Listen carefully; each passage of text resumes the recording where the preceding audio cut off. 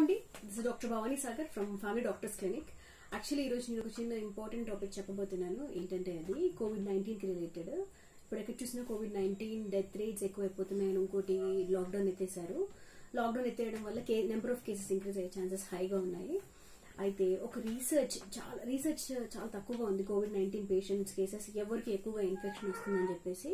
అందులో ఒక important thing ఏంటంటే ల్యాక్ ఆఫ్ వైటమిన్ డి, అంటే వైటమిన్ డి తక్కువ ఉండడం వల్ల బాడీలో వాళ్ళు ఎవరైతే పేషెంట్స్ డెత్ అయ్యారో ఇప్పటి వరకు యూకేలో కానీ ఇటలీలో కానీ కొన్ని కంట్రీస్ లో ఆల్రెడీ స్టడీస్ చేశారు.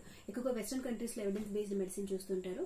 వాళ్ళు డెత్ అయిన వాళ్ళ బాడీస్ లో ఏమైందంటే వాళ్ళ వైటమిన్ డి లెవెల్ అనేది చాలా తక్కువగా ఉందన్నమాట. వైటమిన్ డి లెవెల్స్ దేనికి ఇంపార్టెంట్ అంటే లంగ్ హెల్త్ కి చాలా ఇంపార్టెంట్. లంగ్ హెల్త్ కి చాలా ఇంపార్టెంట్ అవ్వడం చేత అవి తక్కువగా ఉండడం వల్ల వాళ్ళకి ఇన్ఫెక్షన్ ఛాన్సెస్ ఎక్కువగా వచ్చింది. అండ్ వాళ్ళలో కోవిడ్ తీవ్రత అనేది చాలా ఎక్కువగా ఉండింది. ఓకే, అండ్ ఒకటేమవుతుందంటే వైటమిన్ డి మనకు రిక్వైర్డ్ అమౌంట్ లో బాడీలోకి వచ్చింది అనుకోండి, so COVID-19 infection acquiring chances చాలా తక్కువగా ఉంటాయి అనమాట. So today I wanted to tell you how to ఎట్లా ఇంక్రీజ్ చేసుకోవాలి వైటమిన్ డి అనేది.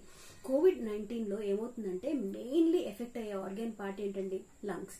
అందరికీ తెలిసిన విషయం ఇది. ఈ లంగ్స్ ని హెల్దీగా ఉంచుకోవడం చాలా చాలా ఇంపార్టెంట్.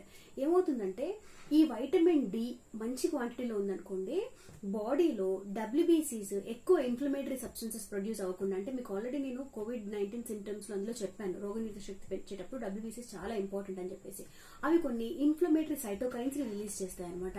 అవి రిలీజ్ చేయడాన్ని తగ్గిస్తుంది వైటమిన్ డి అనేది, WBCs మీద యాక్ట్ చేస్తుంది. ఓకే, అవి ఇన్ఫ్లమేటరీ సబ్స్టెన్సెస్ తక్కువైపోవడం వల్ల ఒకవేళ ఎక్కువగా రిలీజ్ అయితే దాన్ని ఏమంటారంటే సైటోకైన్ స్ట్రామ్ అంటారు. సైటోకైన్ స్ట్రామ్ అంటే ఈ సైటోకైన్ పదార్థం అనేది ఇన్ఫ్లమేటరీ సబ్స్టెన్స్. అవి ఎక్కువ అయిపోవడం వల్ల బాడీలో ఇన్ఫెక్షన్ ఛాన్సెస్ ఎక్కువగా ఉంటాయి. సో అవి అవ్వకుండా ఈ సైటోకైన్స్ లెవెల్స్ ఇంక్రీజ్ అయినప్పుడు, ఇన్ఫ్లమేషన్ బాడీలో ఎక్కువైపోయినప్పుడు బాడీ లంగ్ డ్యామేజ్ అయిపోయి అక్యూట్ రెస్పిరేటరీ డిస్ట్రెస్, అంటే అది ఒక kind of lung failure. Okay, distress లో ల్యాండ్ అప్ అయిపోతాం. ఓకే, అండ్ ఇంకొకటి లంగ్ టిష్యూ ఒకటి డ్యామేజ్ అయిపోతుంది. లంగ్ టిష్యూ ఒకటి డ్యామేజ్ అయిపోవడం వల్ల it causes death. Okay, so ఇదంతా ప్రివెన్షన్ జరగాలి అంటే మనకు బాడీలో required quantity of vitamin D ఉండాలి. ఓకే, వైటమిన్ డి ఎలా వస్తుంది ఇప్పుడు మన బాడీలో కానీ చూసుకుంటే, ఒకటి సన్ ఎక్స్పోజర్. సన్ ఎక్స్పోజర్ చాలా చాలా ఇంపార్టెంట్. సూర్యుడికి ఎక్కువగా ఎక్స్పోజర్ అవ్వాలి. ఓకేనా, కానీ ఇప్పుడు లాక్డౌన్ అవ్వడం వల్ల ఆయన ఇంట్లో నుంచి బయటకి వెళ్ళే ఛాన్సెస్ చాలా తక్కువగా ఉన్నాయి కాబట్టి తక్కువ. సో ఏం చేయొచ్చు? ద బెస్ట్ వే ఏంటంటే సూర్య నమస్కారాలు చేసుకోవడం. ఎర్లీ మార్నింగ్ సూర్య నమస్కారాలు చేయడం వల్ల వైటమిన్ డి అనేది బాడీలో కంటెంట్ ఇంక్రీజ్ ఎక్కువ సింథసిస్ అవుతుంది అనమాట. మనం ఎర్లీ మార్నింగ్ సన్ రైజ్ కి ఎక్స్పోజ్ అవుతాం కదా, దానివల్ల. అండ్ ఇంకొకటి ఫర్ ఎవ్రీవన్ సూర్య నమస్కారాలు చేసుకోవడం రాకపోవచ్చు, కానీ చాలా యూట్యూబ్ ఛానల్స్ లో యోగా గురూస్ వాళ్ళు చెప్తున్నారు సూర్య నమస్కారాలు మీరు ట్రై చేయొచ్చు. చాలా సింపుల్ అండ్ ఒక 15 minutes పడుతుంది అంతే. కంటిన్యూస్ గా చేయాలనుకుంటే ఒక 2-3 సార్లు చేసుకుంటే సరిపోతుంది. ఓకేనా, అండ్ ఇంకోటి ఏంటంటే సన్లైట్ ఎక్స్పోజర్ తో పాటు డైటరీ చేంజెస్ కూడా చేసుకోవాలి.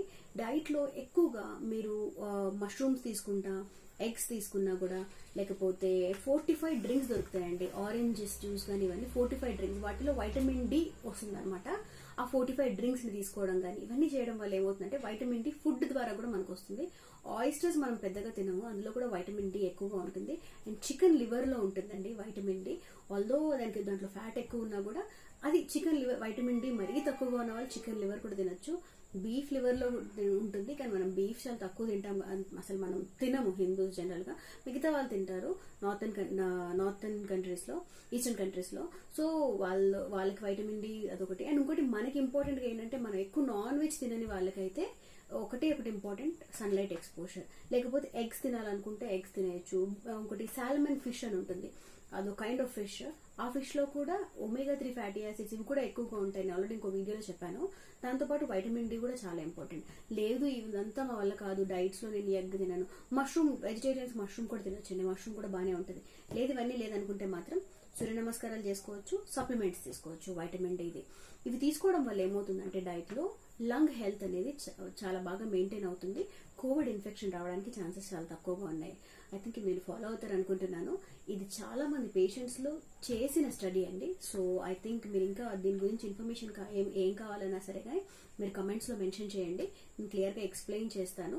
దీని మీద మాత్రం COVID-19 ఇన్ఫెక్షన్ మీద చాలా తక్కువ రీసెర్చ్ చేస్తుంది. ఏంటంటే చాలా ఇప్పుడే ఇన్ఫెక్షన్ ఇప్పుడే వచ్చింది కదండి, దాన్ని స్టడీ చేయడానికి కొంచెం టైం పడుతుంది. అందులో మేజర్ గా వచ్చింది ఏంటంటే ఈ వైటమిన్ డి తక్కువగా ఉండడం వల్ల కోవిడ్ ఇన్ఫెక్షన్ అనేది వస్తుంది. సో ఇది ఇంపార్టెంట్ స్టడీ, అందరూ గుర్తుపెట్టుకోండి. సూర్య నమస్కారాలు మాత్రం మర్చిపోకండి, కంపల్సరీగా డైలీ బేసిస్ మీద చేసుకోండి. ఇది వీడియో కనుక మీకు ఇన్ఫర్మేటివ్ గా ఉంది, నచ్చినట్టయితే మాత్రం లైక్, షేర్ అండ్ సబ్స్క్రైబ్ చేయండి. Thank you for watching this video.